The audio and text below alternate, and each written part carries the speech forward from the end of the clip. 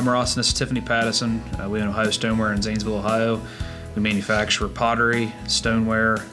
We ship all over the United States, plus Canada and some foreign countries. We've actually got plans on the table right now. We're working with Community Bank on expansion and possibly acquiring another company. Jim Wilson was our commercial banker at another institution, and when he went to Community, we had that relationship with him, and he brought our business to Community Bank.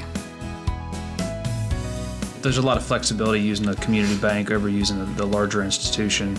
We're able to get an answer at a local level rather than having to have them go somewhere else.